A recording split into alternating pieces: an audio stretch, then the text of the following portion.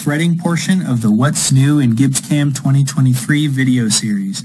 In this release, we added 3 new major threading capabilities, one of which is what you're seeing on the screen right now. In 2023, we now have the ability to program face threads. So if I jump over to GibbsCAM here, I actually have some operations that I've already created, and I'm just going to walk you through how I created them and what each one does. As I introduced before, this first one is going to be face threads. So let's open this process dialog box here. So the box looks a little bit different now. We now have 2 new options here, front face and back face. For machining front face threads or back face threads respectively. We also have a X plus, X minus button here where you can control the direction of your machining, whether you want to go upwards or downwards. And so I just put in a constant pitch here, something like 3, and it updates your pitch and your TPI when you do that. We have a new graphic here. It's pretty similar to what we had before, except it's turned on its side. This is what we had before, and this is what it looks like for the front face. So you still put in your X value where you want to start, your X value where you want to stop, run in, run out, as well as your clearance planes here. And the other thing you need to still do is put in your thread depth here, and that's going to depend on your tool. Real quick, I just want to look at the tool just to show you what we're working with. We're just working with a pretty standard grooving tool here. Alright, so let's jump into a simulation here and hit play.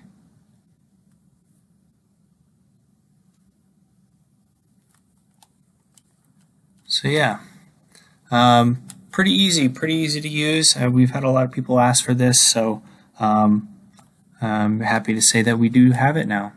The next thing that we added is variable pitch threads.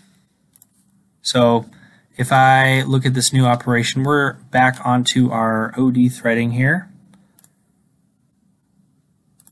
And let's take a look at this process dialog box. So another new option we've added in this box is variable pitch here. And rather than just put in a constant pitch or TPI like you're used to, you put in a start pitch, so that's the pitch it's going to start at, and an end pitch.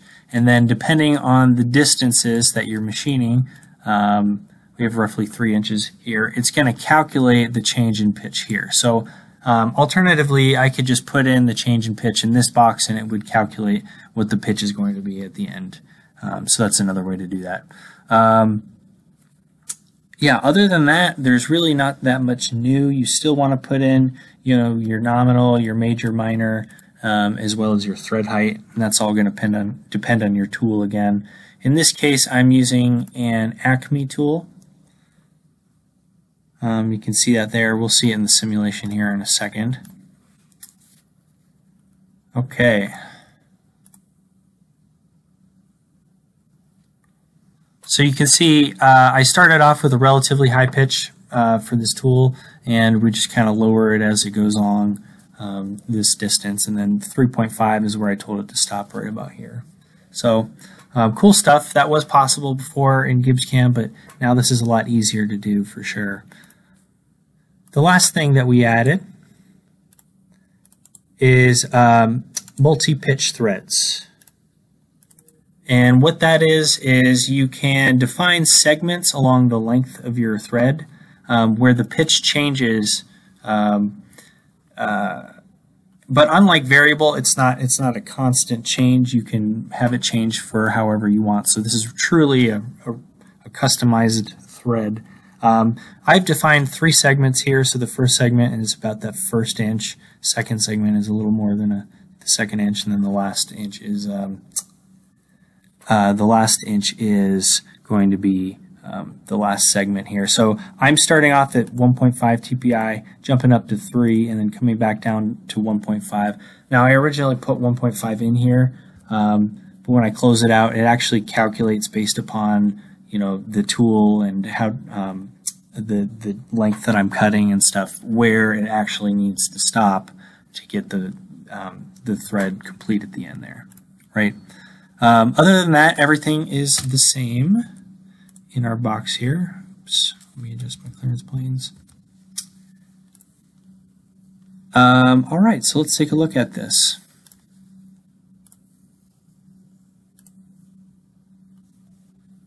You can see it starts off pretty low, increases the pitch here, and then drops back down just like we defined.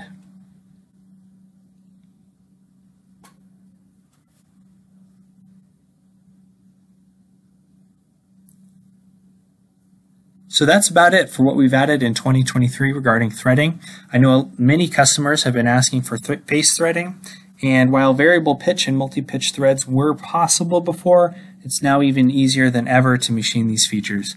I hope you've enjoyed this brief presentation, and I'll see you in the next video.